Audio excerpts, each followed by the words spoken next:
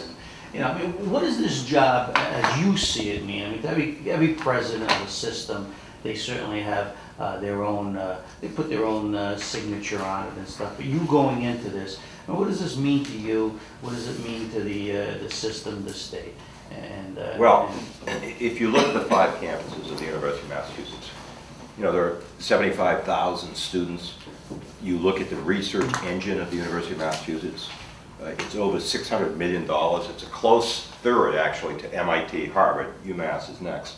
So the University of Massachusetts literally is the economic engine that drives the economy of this state. So it's a great opportunity to try to get the university to the next level, working with all the campuses. It's different in the sense that, you know, obviously Lowell is one of 5 campuses. If you look at the size of Lowell, it's not, you know, it's the second largest campus. We've got a medical school. So it presents, I think, all kinds of opportunities to get the University of Massachusetts system to the next level. So it means that I won't be in Lowell. Obviously, one of the advantages to the job from my vantage point is Lowell is one of 5 campuses. So it's not as if I won't have some imprint here, but it won't be a day-to-day imprint.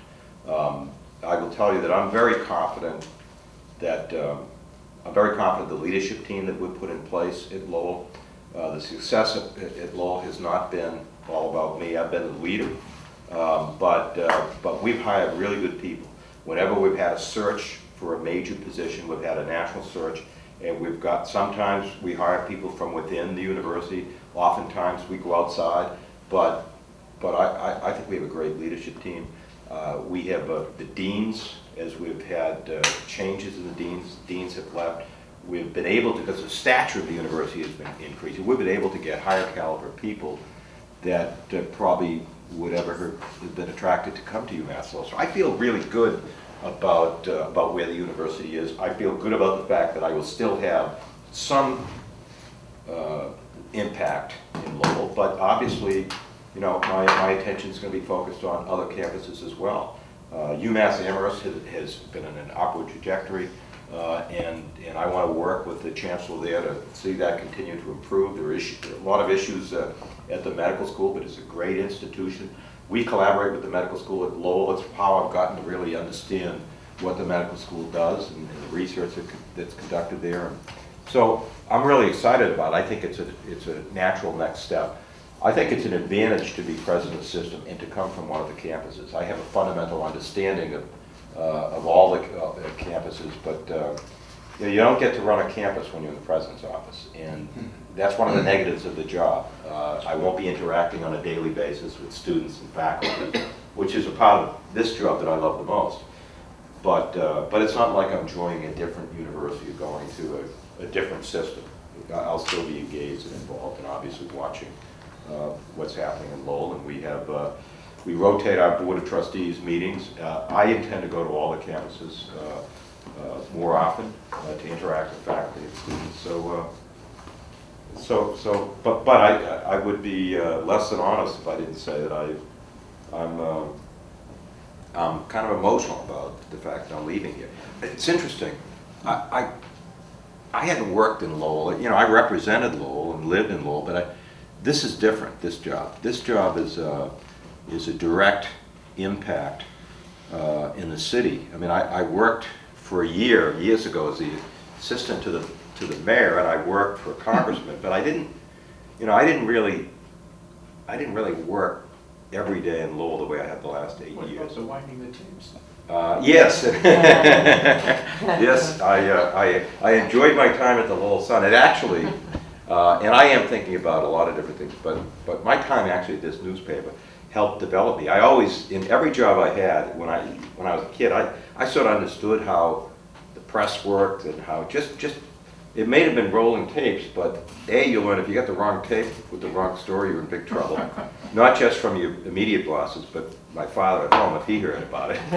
But also to be around the newsroom and get to understand how a newsroom works. So I feel as though when I came to Lowell, I said that I wanted to give something back to my alma mater because of all it had given to me, and I really that was my sense about it, that it was a good opportunity to make a difference in my hometown with the hometown university. And but I don't think I imagined that there'd be the breadth of transformation at the university that we've had. We've taken advantage of a lot of opportunities. We had the lowest interest rates in 30 years. Bill Hogan had built a great faculty and also little or no debt. And what an advantage it was. Dr. Hogan could have spent money when interest rates were at its highest. We spent money, borrowed money when they were at their lowest in 30 years. Construction costs were the lowest in 30 years. So it was a great opportunity, I think, and just the right combination. Timing is everything. And so we've had I feel as though, first of all, I've never enjoyed a job more than this job. Honestly, I've gotten more satisfaction than any job I've ever had. I've had a lot of different jobs. As Ken mentioned, I roll tapes here. I used to work on Sundays, and nobody was in the building. But everyone, you had to press a button to get into the building. So it's pretty private. But the only person. Sometimes you get a shock pressing that.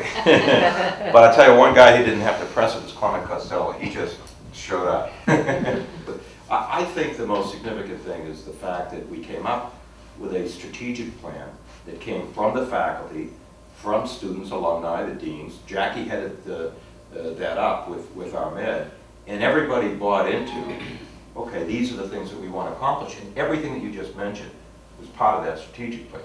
So, I mean, if you would ask me what I personally feel most gratified about as I'm leaving, the increase of 115% in diversity at the university.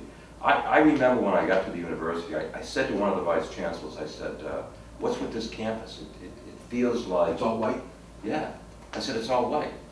And she said to me, well, we primarily service the Merrimack Valley. The Merrimack Valley is pretty much all white. I said, no, it isn't. Lawrence is 90% Hispanic. Lowell is the second largest influx of Cambodian Americans, second at the LA area. That's just not true. And I believe that the strength of diversity, and I think that's the thing that I'm most proud of. And there are a lot of lessons, small lessons that I've been able to get across to people about the importance of diversity. What are the statistics now with diversity? Can you rattle some? We're up 115% in terms of the number of new students that we've admitted from diverse backgrounds. The overall diversity of the university was about 18%, and I think now it's what, 30? Yeah, it's around. So that means percentage of the body. But let me tell you what's interesting about that. And that's with 50% growth. I mean, we've grown enrollment by 50%. Not only that, I oftentimes hear university presidents say that they would increase their diversity, but they really have high SAT scores, and it's difficult to do. Well, we've done it. We have increased our average SAT score. After this class is admitted, it'll be 100 points. It was 80, it's probably going to be 100, close to 100. At the same time, we've increased our diversity. And as I said to the folks in admissions, a really sharp Latina kid from Lawrence, we're losing them to UNH, to UMass Amherst, to other places when we need to be aggressive about it. Lowell High School, if you look at Lowell High School, the power of the diversity at Lowell High School and the quality of the students, we weren't getting enough of them. So there were 6 county medalists every year. We got 4 of them this year. Oh, really? That's a big deal. That is a very, very big deal. And I think it's the first time that we ever got that many county medalists. That's the top. For those of you who don't know, and I know Ken knows, but it's the top 3. Where are the other 2 going, do you know? One's Holy Cross. One's Holy Cross, yeah. I really believe that no matter what a university does or what an organization does, they need to strive for excellence in that. I said, for example, if you're going to have a hockey team and play in Hockey East, the most prestigious collegiate hockey league in the country, then you want to compete. Mm-hmm. And he said, yeah, I know you guys have been beating us up pretty good. I said, no, everyone has. And he said, ooh. So, I think it's up to the campus to decide what they, I'm not going to get involved in micromanaging, but I think for football they need a conference. and they have an idea of a conference that they'd like to play in, and I know people all over the country, and I'm going to help them get into the conference that they want. What's the conference that they want? I can't really get into that. How long is the commitment to Foxborough? How many more years? Yeah, it's open. Okay. They can cut that down. They don't need to play, probably a better idea is to play certain games. Yeah. They played Right, BC, draw, there were right. 30,000 people. I think having 30,000 fans is good. They played UNH at Gillette a few years ago, and they had 30,000 at that game. So I think it depends upon scheduling, the league you're in. But I don't view it as a president's job necessarily to micromanage, but I'll get engaged. I'll get engaged. That represents it. There's a lot of differences on the campus, and I've talked with the chancellor about it. I'm going to be as helpful as I can with everything that they're doing at Amherst. And Amherst is a place that is, they get research, and it's a fabulous place.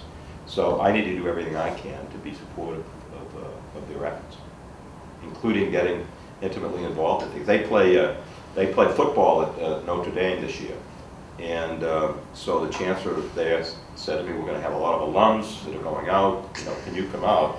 And I went out to Notre Dame. Well, our hockey team played out there, but we have a huge group of UMass Amherst alums going out there. So I'll be going out, and I'll be, it's my job to be the leader of the institution, to help however I can, even if it means finding a conference.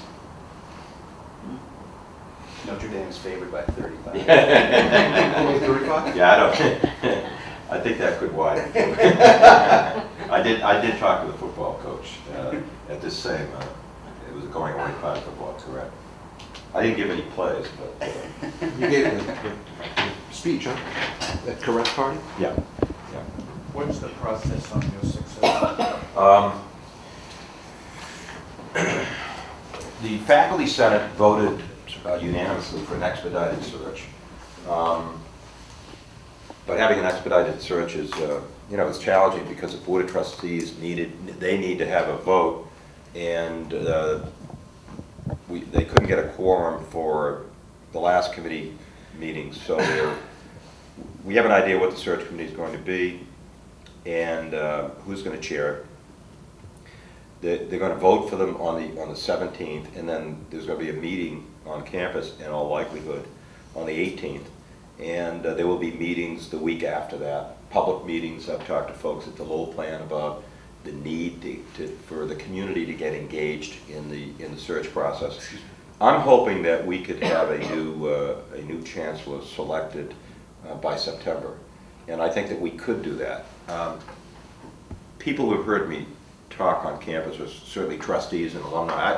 I've long believed that too often university presidents come from outside the institution, and that happens, frankly, about 78% of the time.